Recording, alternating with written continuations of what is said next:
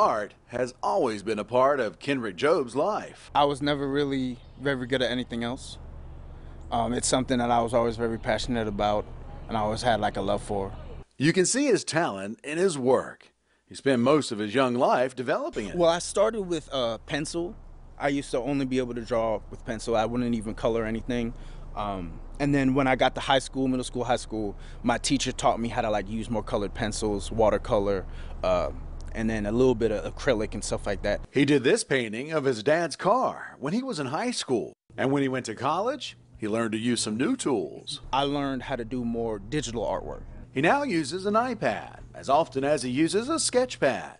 It plays a major role in many of his projects. So I'd say digital art is now something that I'm trying to build on and get better at. His favorite subjects are people, and occasionally his work will raise some eyebrows. I like to do controversial stuff.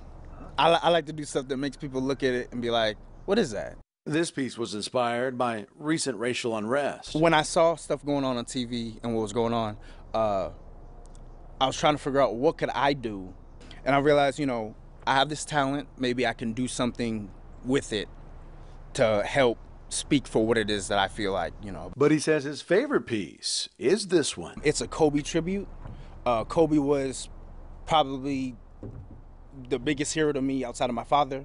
Ever since I was younger, we were always Laker fans, and when he passed away, I took it pretty hard. So I took the month after he passed away to work on that. Only in his mid-20s, Kenrick has accomplished a lot in his short life. It's something he's drawn to do.